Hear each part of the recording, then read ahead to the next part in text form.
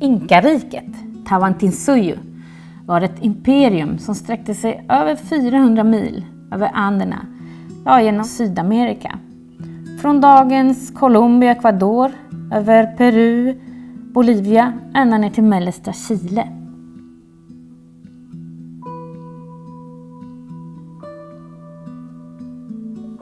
Inkariket byggde på tidigare högtstående kulturer före dem och hade sin höjdpunkt från ungefär år 1400 fram till spanjorernas ankomst år 1532.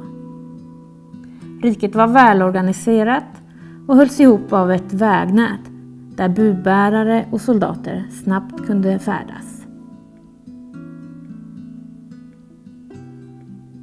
Här ser vi en Quipu.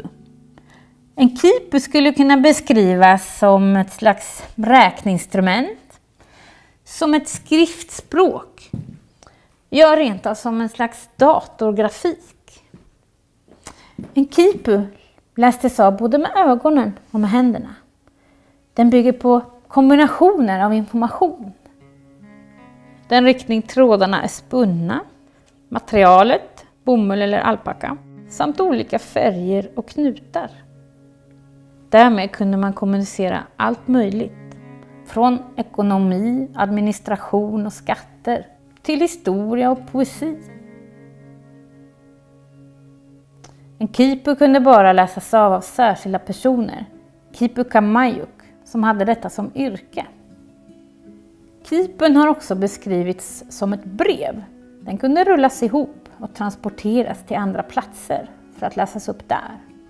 Då annonserades Quipuns ankomst av sådana här snäckor, petuttrumpeter, som man blåste i. Idag kan vi inte läsa av Quipu och tyda dem. Spanjorerna skrev ner en del tolkningar, men i det fall vi har en nedskriven översättning så har vi inte kvar motsvarande Quipu att jämföra med. Spanjorerna brände de flesta och förstörde dem. År 1532 erövrades Inkariket av spanjorerna. De lockades dit av ryktena de hörde om enorma rikedomar i form av guld och silver. Här ser vi en silversked från Potosí i dagens Bolivia. Det var länge en av världens största silvergruvor.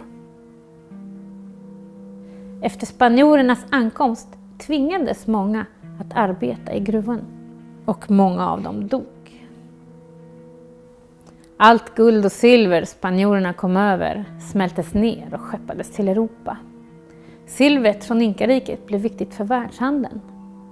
Européerna använde det för att kunna köpa eftertraktade varor från Kina, som siden, porslin och så småningom te. Européernas ankomst till Amerika betydde alltså katastrof för folket. Miljontals dog, både av de nya sjukdomarna, framförallt smittkoppor, och de hårda arbetena i gruvor och på plantager. Dessutom förstördes kulturen och det materiella arvet som konstverk av guld och silver och Quipu som vi har tittat på.